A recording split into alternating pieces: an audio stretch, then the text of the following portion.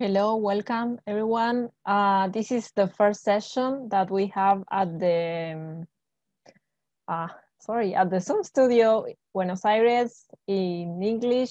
That is the keynote of YCIG. First, we have Meri and myself who will be speaking today. Thank you very much for waiting for us a few seconds. And now I'm going to start sharing my screen. Okay, perfect. Meri, you can begin. Hello, everyone. I think it's good morning for most of us. Welcome and thank you very much for joining our keynote, where we will try to make a quick recap of what the Youth Coalition on Internet Governance does.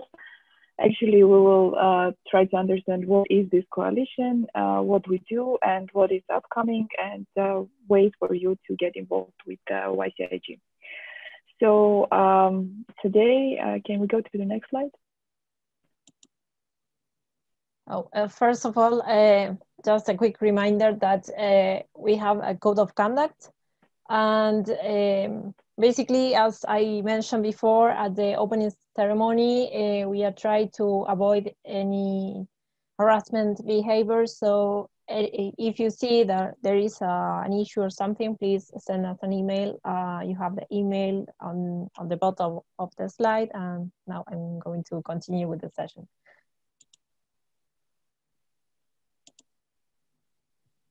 So we'll start with a short introduction, then we'll present what we do, then we'll have time for some discussions, and if you have any questions, just feel free to ask them at any point. We are happy to hear from you. So a few words about myself. So I'm Meri, I'm a human rights attorney from Armenia. At the moment, I am in the United States. I'm studying at the University of Pennsylvania Law School. I'm an LLM candidate. I'm involved with the Internet governance ecosystem since 2016. I'm a member of the European and Southeastern European IGF communities. And this year I am a YCIG steering committee member for Eastern European group, as you already can imagine. And my colleague Eileen, I pass the floor to you. Thank you very much. I'm in Cejas. I'm from Argentina. I have a background in criminal law, and also I'm interested in gender issues, digital literacy, feminist internet, and IT law. Currently, I'm the steering committee member representing the GRULAC region for the YCIG, and the regional engagement director for Latin America and the Caribbean for the YouthLACIG, also known as Youth Observatory.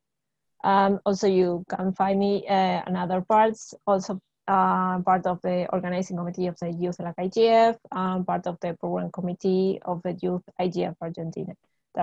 I hope that you can join us tomorrow. There's going to be a session organized by YCIG with invited guests from local YouthIGF initiatives in Latin America. But that's all from my side. I'm going to pass the floor to Meri. Thank you, Eileen. So to start our presentation, we thought that it would be nice to first ask you what you know, what you have heard about YCIG. So we have this pop quiz, and the first question is, YCIG is, and Eileen will have the poll up so you can vote. I will give you 20 seconds. Just choose the option that you think is the correct one. And the options are: YCIG is a dynamic coalition, it's a youth organization, a youth movement, or a youth initiative. Okay, so we can see the results. So 2 of you think that it's a youth organization, and 1 of you thinks it's a dynamic coalition. And the correct answer is that YCIG, the Youth Coalition on Internet Governance, is a dynamic coalition. 2 words about dynamic coalitions. So at the IGF, there are several ways of intersectional work that people can get involved throughout the year before the annual Internet Governance Forum. And one of those is a dynamic coalition. These are informal groups that are recognized by the IGF Secretariat. And these groups usually come together to work on issues, particular issues related to Internet governance. In our case, in case of YCIG, this dynamic coalition was formed to advocate for the voice of youth, and we work towards the enhancement of enhancement of youth participation in the ecosystem, capacity development, and also this year we started doing mentorship programs. We can go to the next question, I think, Eileen.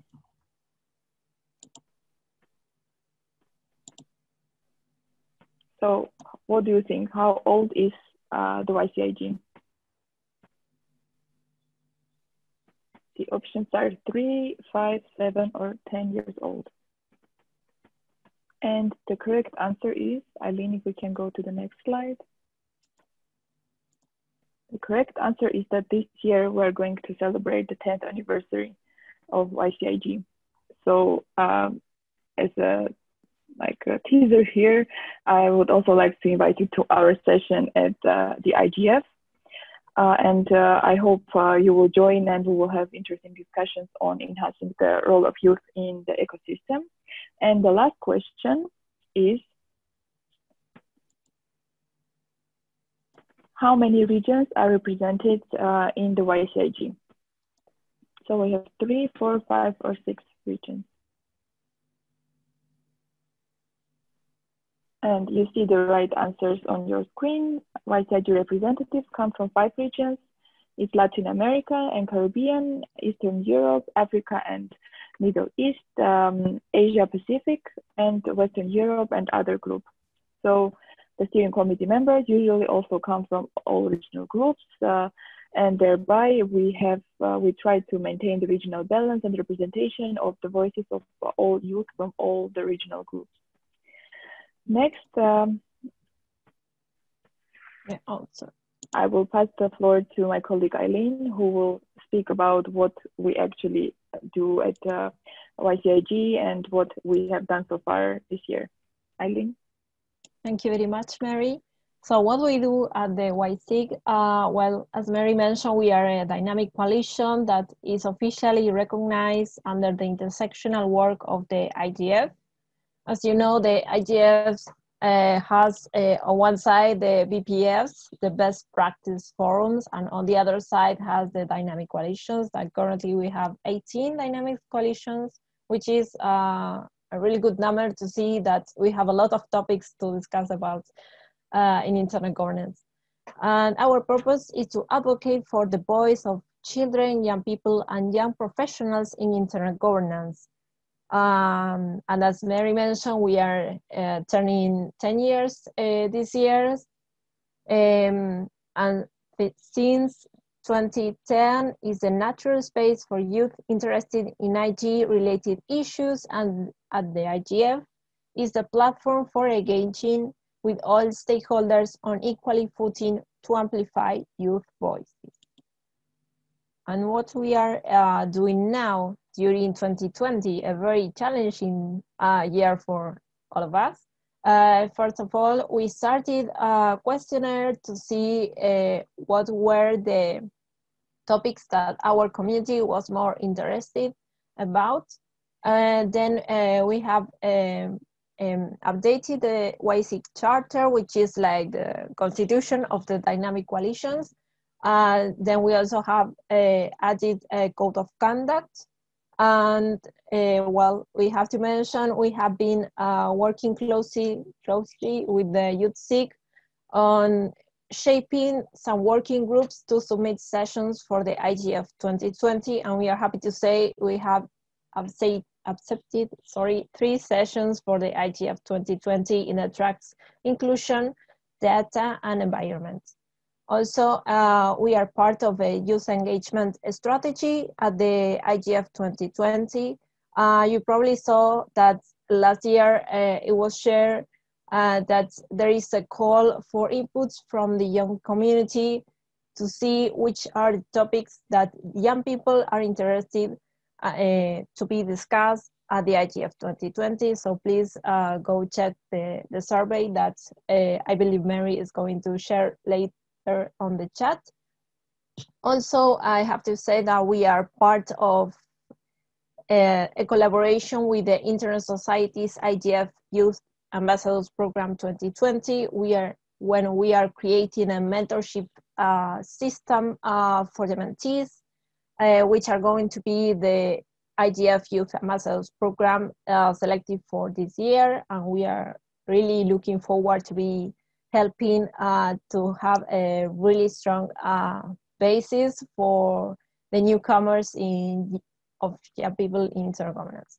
And also, as another things that we have done this year, we have participated at the IGF Plus survey, which was a survey where was discussed one of the models of digital cooperation that will be applied for the internet ecosystem. One of them is the IGF Plus.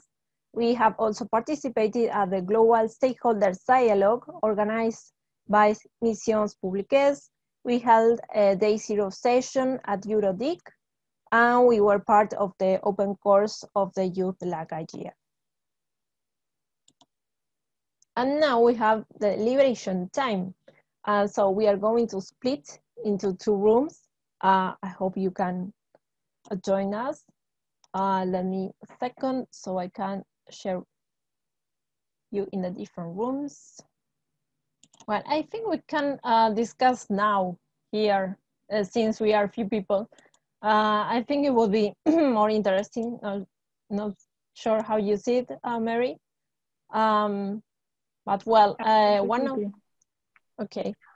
of the questions that we have is, how do you see the IGF globally? The first question that we have for you guys is, what changes do you see that has happened between 2005 and 2020 when the YCIGs, at the YCIGs, when the UN Secretary pointed out that there was a necessity of an intergovernance forum globally. So now we are hearing you. You can also type on the chat.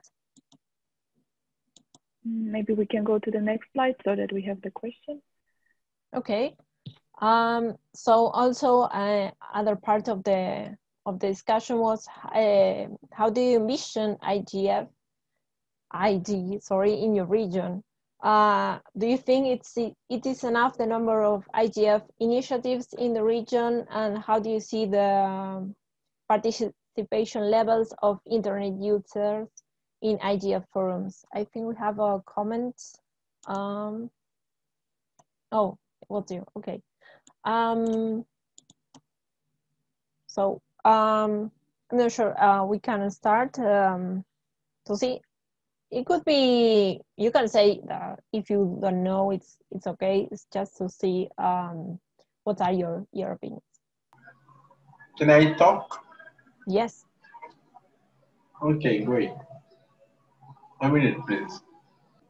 Okay. You hear me? Yes. Yeah. As of now, as I can see, it is a great idea. And I remember when I just received the link first, so that was very interesting, especially nowadays because in the circumstances, especially due to the pandemic of COVID-19, so most of the people need to know about the internet more and more from before, because most of the time, most of the thing is just trying to do over the internet, and as you can meet through Zoom right now, so that really good thing and interesting. However, this opportunity or this purpose is very interesting and can help others from before 2005 until now 2020. So it is something very, very interesting, and there's a great changes around this month. That's all. Okay, thank you very much for your input. I'm not sure, Meri, if you want to add something. And I also wanted to. Yes. Go ahead. I don't know if also the others want to say something. Please go ahead. Hi, I could say something. Yes. Of course. I don't know specifically in the region, but well, I'm from Brazil, and I think that since the inception of YCIG, there has been more pathways for the participation of youth and the civil society in internet governance forums. I don't think we see that as largely distributed in terms of regionality or regions, but I do believe that this was important, especially regarding some legislative uh, actions that we had, especially in Brazil with Marco Civil da Internet, which is kind of a internet constitution that they tried to establish in 2014 here in Brazil. So although we did, through the legislative process, establish open forums for debate, I think that the organization of the civil society prior to these debates through organizations like YCIG was detrimental for changes in the bill. That's it. Thank you very much. I'm really happy that you mentioned about the Marco do Civil, because I think it's a good background note to, sorry, I cannot think it in English, to say, okay, we have a way to say, okay, there are civil rights in internet, but we should continue working from there. Exactly. I completely agree with you, because even, especially when we're dealing with civil rights and human rights, they do have a political aspect always. So it doesn't matter if we just, write laws or write, put them in codes and codification. If we don't have the participation of a larger group in civil society. So this was really important for this specific legislation. Yes, I agree. Thank you. Meri, jumping. Yes. Yeah, I'm not from LAC region, as I said in the beginning, but my observation for the last 4 years that I'm involved in internet governance is that for civil society, and I'm also part of civil society, in the beginning, we didn't understand that we had anything to do here, because, well, digital rights were not something that was considered to be a multi-stakeholder process, part of the process, and it was considered to be maybe something for the government or maybe for the private sector. But when our whole life became more or less online, it was obvious that things need to be done in this domain as well. And also another thing is that this field, in a way, developed too fast, maybe, like too quickly, and it was hard to catch up sometimes. And as a lawyer, I can say that the legal system does its best to catch up, but so far in a lot of cases we really do not see it, or these laws are very restrictive. And as I know, right now in Brazil there are several bills that are also connected with the internet and online interactions, such as the one on fake news. So I think the role of civil society, and especially youth in civil society, I mean youth in general, but particularly in civil society, is invaluable. And we, as we know, we are the ones that use these technologies since like childhood. We do not imagine the life without it, I mean most of us. And this means that we need to make them accountable and also sustainable. So this was what I wanted to add. Thank you very much, Meri. I think we can continue with the questions for you guys. I have to stand up. Okay, yeah, please. No, you can Go ahead. Yeah, thank you. Thank you, Meri and Eileen, for your great presentation. I'm Noah, and I'm the African representative at the YCIG. I wanted to add my 2 cents. I think that the IGF is the huge benefit from the IGF is networking with the other stakeholders with similar minds or with different minds as well. My first IGF was in 2017, so I'm not sure about the previous versions, but I think that we need to take the discussions from the IGF into the next step. So that's why the IGF needs the reshaping or the new planning ongoing right now. So I'm looking forward to see how the IGF Plus will be and how youth and marginalized groups will be represented in it. Thank you. Thank you very much, Noah. Yeah, indeed, it's a problematic that we see that there is a lot of marginalized communities that they are trying we are trying to include into the discussion, but it should be a collective effort from everyone, not just a few of us. There is another input. Okay, so I'm going to continue with the questions. Other thing that you see, but not sure if all of us can say is how do you see the model of the YCIG 2020, sorry, the YCIG 2.0 process? Because none of us are updated with this, but the idea is that the YCIG as we know now, it should be more open and include other stakeholders as young people. So from those who are from the LAC region, maybe you can give more inputs in this part. Eileen, will you please give us an overview what was happening in the YCIG before and now? Okay. Well, what I can say from now, the thing that has happened is that, so you see there were a few stakeholders represented at the composition of the YCIG. But since last year, there has started a process to update the YCIG to be a 2.0 version. So it can include more stakeholders into the discussion, because generally is more focused on civil society, private sector.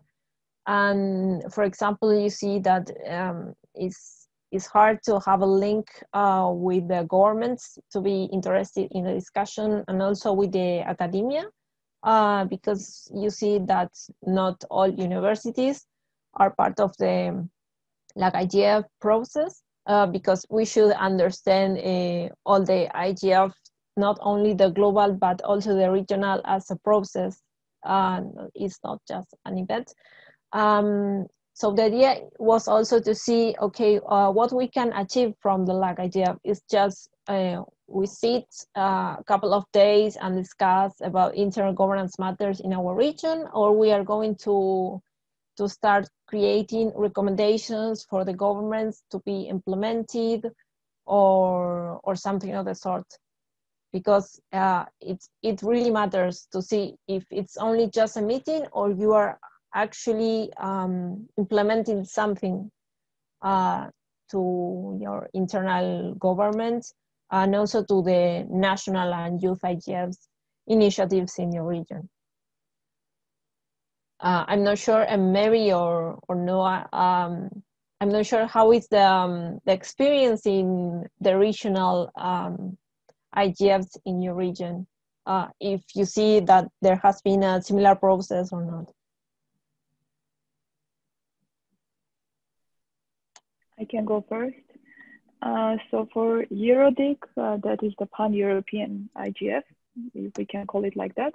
There, mostly I can say that more or less all the stakeholders are presented. Of course, there I can say that it's maybe again mostly civil society, but I cannot say that there is any stakeholder that is missing, or there is an overabundance of just one stakeholder. But I joined EuroDIG last year, so I cannot say what was the situation there before that. But for 2019 and 2020, I can say that it is pretty much balanced representation there. For Southeastern European Dialogue on Internet Governance, also known as YCIG, there I can say that maybe so far we lack the technical community there and a bit of private sector, but there is enough representation from like international organizations, governments, civil society, of course, and academia. But I think private sector is a little bit lagging behind, but it is not a very big problem at the moment. For me, maybe more technical community, a little bit more will be more useful, because in this process, I do not foresee us going forward without the collaboration between all the stakeholders. And so far, it's more or less balanced, and I cannot say that there is any process of updating, these dialogues. But for the global IGF, that's a different story, but we will get to that in a bit. So I pass the floor to Noah.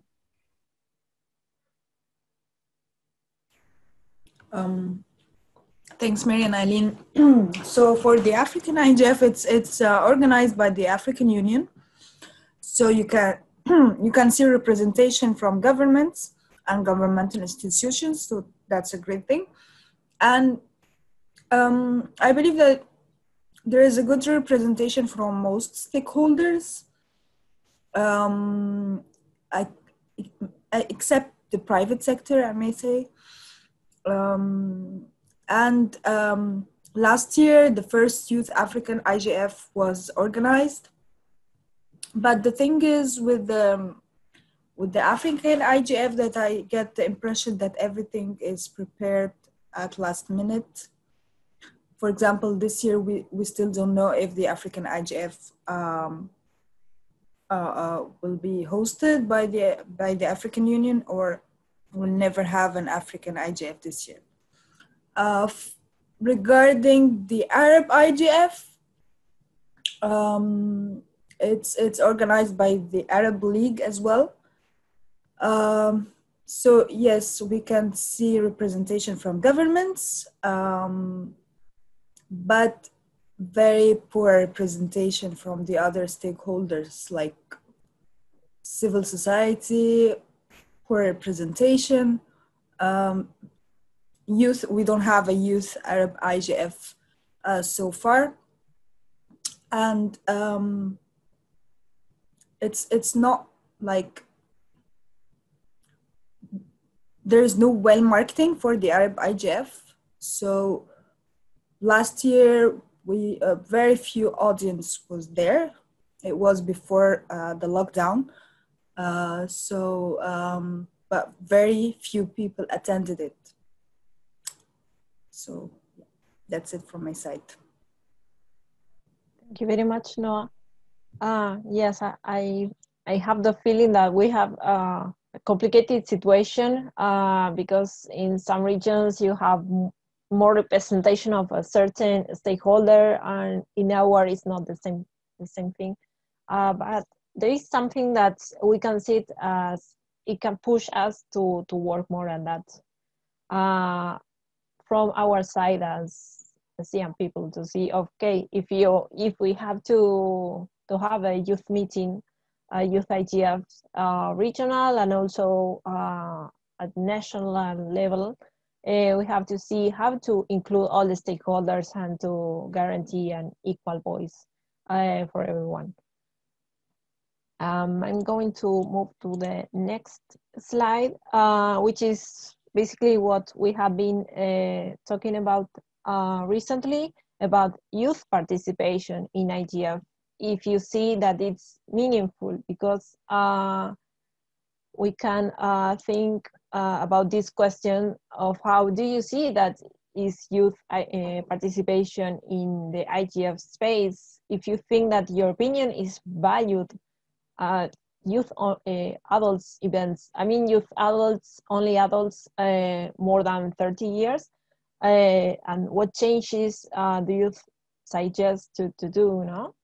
And finally, my last question is, how do you think it's easy to start and maintain during a long time youth initiatives? And which supports do you need as young people to gain more visibility?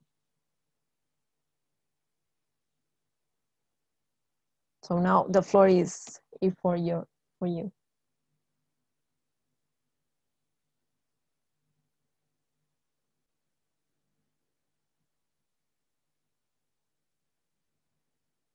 Meri, maybe you can speak about the experience at YouthLACIG.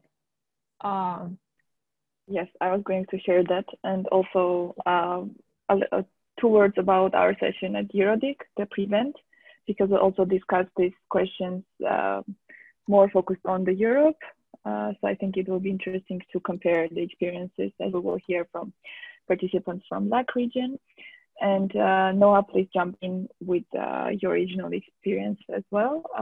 So for Europe, for the 2 IGF communities that there are in Europe, we have 2 different programs.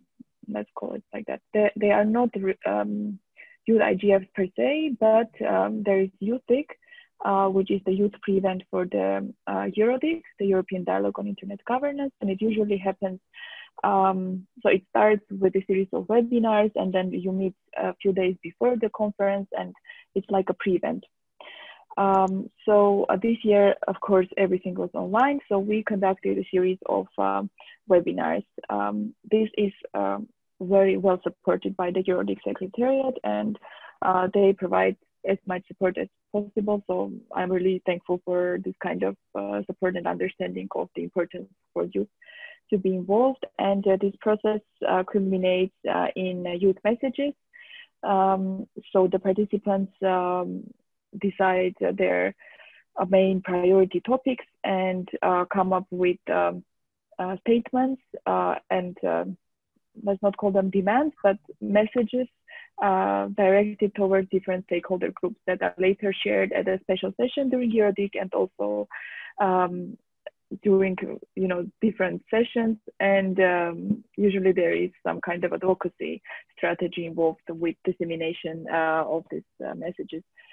For CIDIC, there is a youth school, which is also again online this year, and CIDIC will happen later in September, on the week of 21st of September. And usually youth school participants are very much involved with all the sessions, which is, I forgot to mention, that is also the case with EuroDIC. So these are not, if you think about it, maybe youth IGFs in the classical sense, but I think these are interesting initiatives that the local IGF initiatives try to empower and support, and they organize it every year. I don't remember for how many years, but for at least I think 4 or 5 years for sure. And I also wanted to share with you what some parts of the discussion that we had during our YCIG pre-event at EuroDIC. So there we had representatives from different youth IGF initiatives from Europe, namely from Portugal and Italy. And Joa and Veronica actually were exchanging views on how they organized it, what were the challenges, what were the advantages and disadvantages. So it was very interesting to hear similar challenges and also some differences. One thing that is, of course, obvious is the problem with funding, which I think this year is a little bit not a big issue, because you don't need a venue, you don't need a lot of things. Maybe you just need a Zoom license to organize a webinar in terms of expenses, but finances usually is a big problem. And maybe first or second challenge is the problem of being taken seriously. This is an issue, I guess, everywhere, because even in, you know, these very well-developed countries that we have in our mind, whichever this country will be for each of us, even there, if you are under 35, you are still young, you don't have experience, you don't have any, you know, worldview enough so that, you know, that it's sufficient for you to organize something meaningful and be taken seriously. And one thing that I found very interesting during our session and also during the preparations, I'm sorry that I'm taking so much time, but I think this is interesting to share, it was that working with universities is a very interesting avenue to think about. I think this is done in the LAC region, as I understand, but for Europe, it is still not so widespread, and I think there is quite some, you know, arena to work there. And the universities in Italy were actually very interested to work with youth. So as this year, EuroDig was, for instance, online, virtual, and next year it's going to be in Italy, hopefully. Then we will see whether this one-year collaboration or potential, you know, conversations really resulted in anything. But I think it was interesting to, you know, understand some avenues for new collaborations. And last thing, and I promise I will not take any of my space, is I would like to share the example from the Armenian Youth IGF, which is going to be organized, I think, for the second time this year.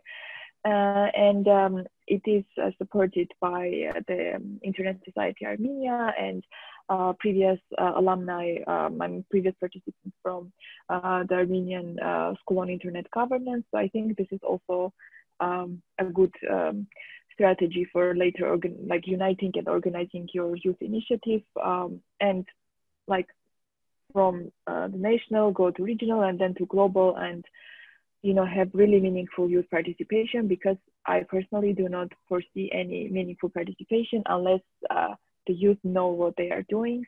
And it's not only about being in the room, in other words, it is about being there, of course, but making meaningful contributions. I think it is also very important for being taken seriously. This is all on my end, and sorry for speaking for long. No, it's okay. Thank you very much, Meri. Let me see. Maybe we can share a little bit our social media, so you can check. So we have a website, a mailing list, which is the main channel of communication that we use. We have the Facebook, Twitter, and Instagram, and now we are going to try to chat with you, not just on the slides, it could be on the Youth Coalition, of course. And if you have any questions about the upcoming IGF 2020, which you know is going to be a bit crazy, 3 weeks long, so we are here to help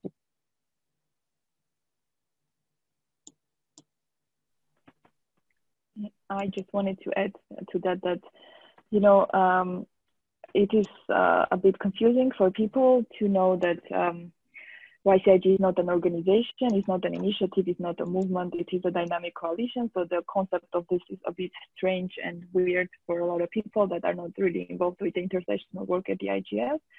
But I think that joining YCIG is a very interesting experience because it is completely different from being part of a youth organization. In this case, you represent your whole community from your original group, of course, together with your colleagues. You have direct access to many things that a lot of youth organizations do not have access in a way. And I will explain this. So for instance, there are a lot of activities that happen in between two IGFs. And as the IGF is not so much bottom-up process, it is very much a top-down process. You do not have much say in all of this, but being a dynamic coalition recognized by the IGF Secretariat, you have more, maybe that's not the right word, more credibility to work directly with the Secretariat and come up with more ideas to do something. So I would encourage everyone to check our social media and consider joining our mailing list.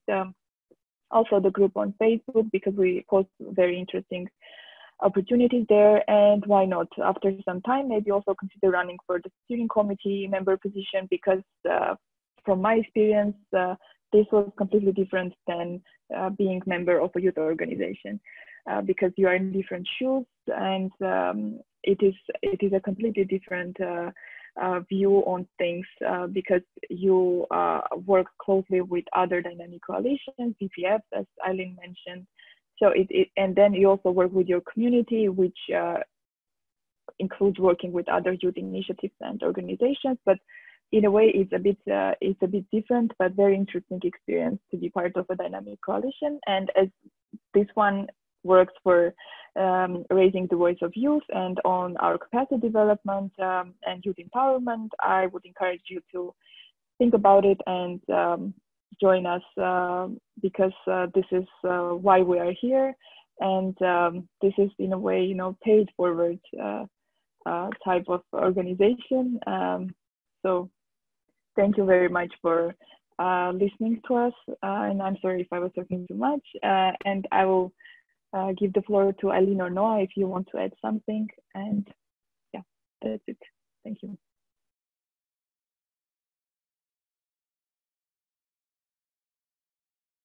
Thank you very much, Meri. Maybe Noah, so you can share a bit more. Yeah, thank you, Meri and Eileen, for the great presentation about the YCIG. I wanted to share about. Being part of the Youth Coalition, it has been a brand new experience, as Meri was saying, because we have to really dig into very IGF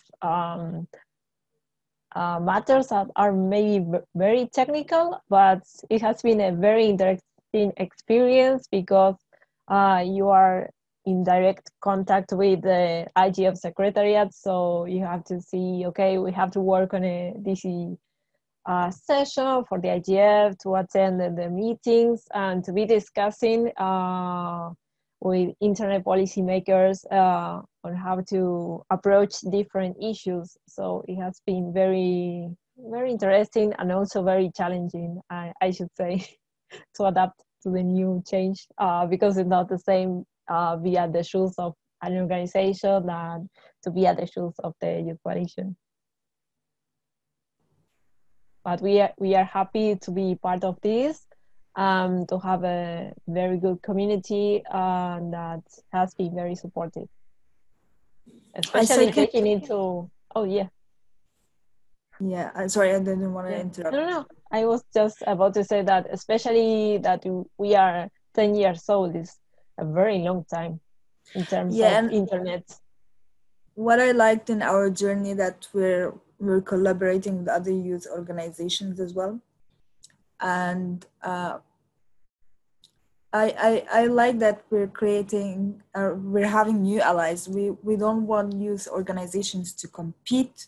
Instead, they can collaborate and offer better opportunities to their communities. So I guess that we took a new path this year of creating a youth umbrella for all youth organizations and networks. So I'm proud of that as well.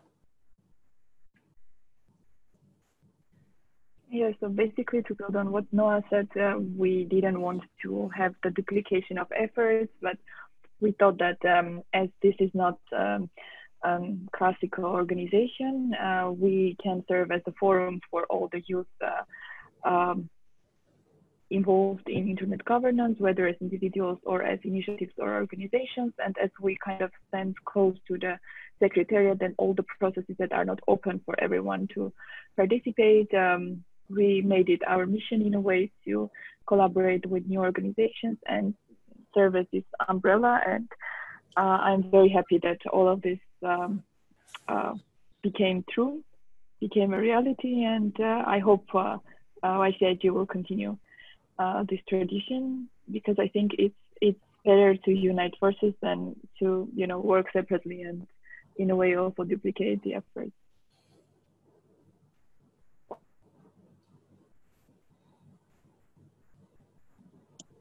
Thank you very much, Meri. I think we can make the closure now, taking into account that there should be starting another session soon. So if you want to say some final words from the audience, please go ahead, or otherwise we make the closure now.